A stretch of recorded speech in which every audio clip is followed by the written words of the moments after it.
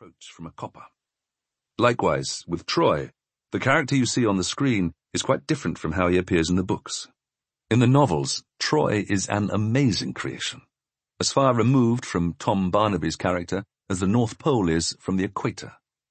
The character was softened and made more attractive to a TV audience. It is true there were hints of his original red-top attitude, but they weren't ingrained or obvious enough to be character-defining. In fact, he became a lovable character in the television show, and it must be said that, despite the simplification involved, Troy remains one of the best-loved characters in Midsomer. In Caroline's novels, unlike the television series, the size of the social canvas is vast, with a huge variety of characters from all social classes, the lords and ladies, the poor, the young, the old, the disadvantaged, the indulged, the psychotic, the deranged, the loved and the unloved. The lives of all these characters are intimately and entertainingly delineated and explored.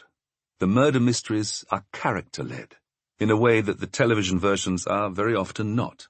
The television plots concentrate almost exclusively on the exotic methods of murder, rather than the character of those who commit them. They have succeeded on this level beyond all expectation, but there is always a price to pay for turning books into a television series.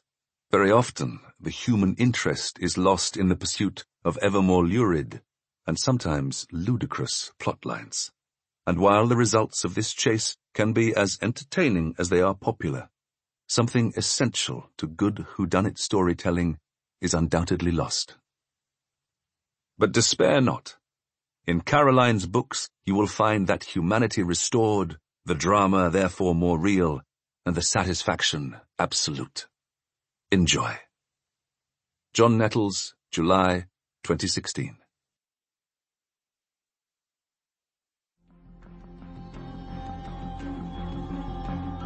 Prologue.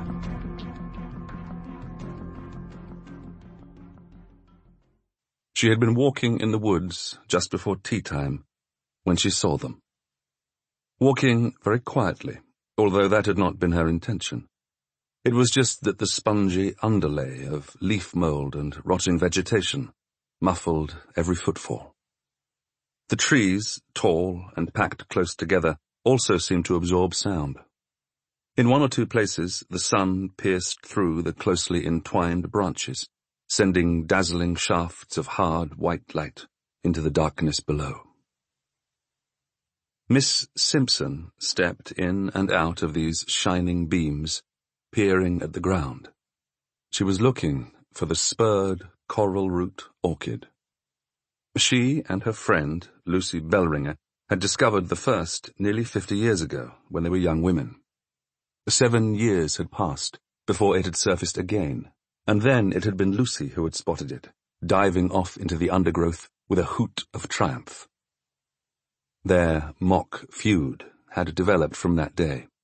Each summer they set out, sometimes separately, sometimes together, eager to find another specimen. Hopes high, eyes sharp, and notebooks and pencils at the ready, they stalked the dim beechwoods. Whoever spotted the plant first gave the loser, presumably as some sort of consolation prize, a spectacularly high tea. The orchid flowered rarely, and due to an elaborate system of underground rhizomes, not always in the same place twice. Over the last 5 years, the two friends had started looking earlier and earlier. Each was aware the other was doing so. Neither ever mentioned it.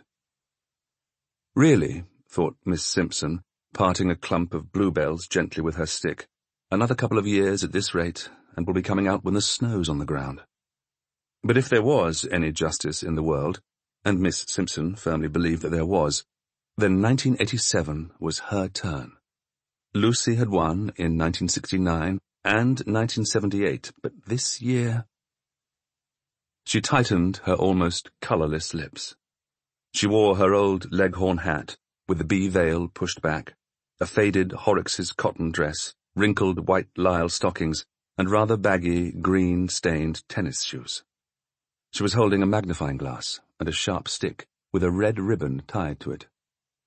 She had covered almost a third of the wood which was a small